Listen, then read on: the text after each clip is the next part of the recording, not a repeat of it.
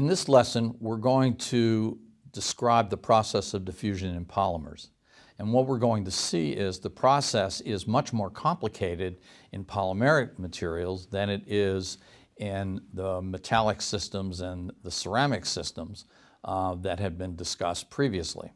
With respect to polymers, we're going to be talking about two different types of diffusion processes. One type of diffusion is where we're looking at a particular polymer that is diffusing through a solution.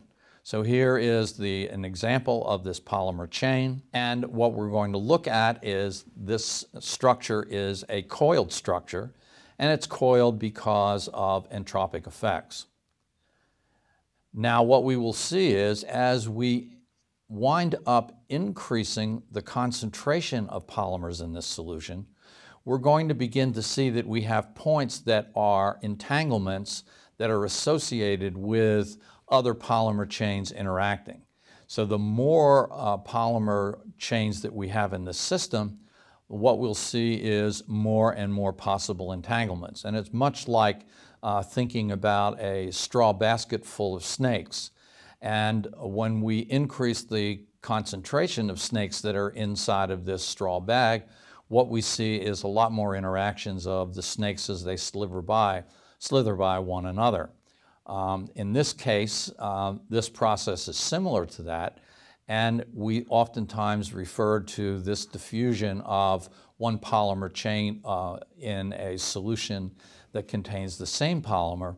We're looking at the diffusion process that is often referred to as reptation.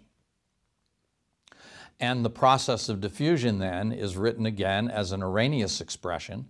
Now this time what we see is that the coefficient that is in front of the exponential term winds up scaling inversely with respect to the length of the polymer and therefore its molecular weight.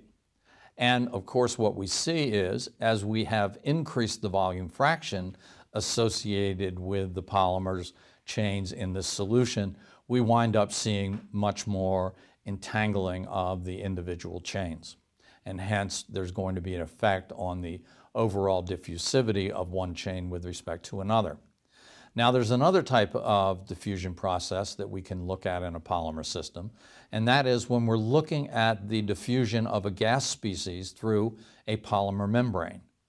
And what we're going to look at here are a variety of different gases, all the way from methane up to butane.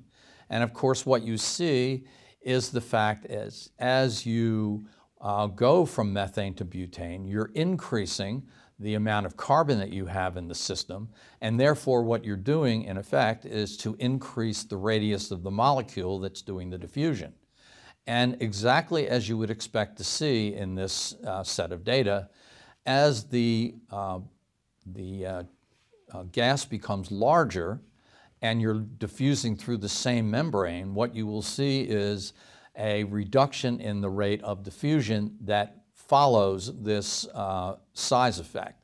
So this size effect is very similar to what we talked about when we were describing the interstitial diffusion of carbon through the two different forms of iron, or the diffusion of hydrogen as it moved through the two different forms of the structure of iron. Thank you.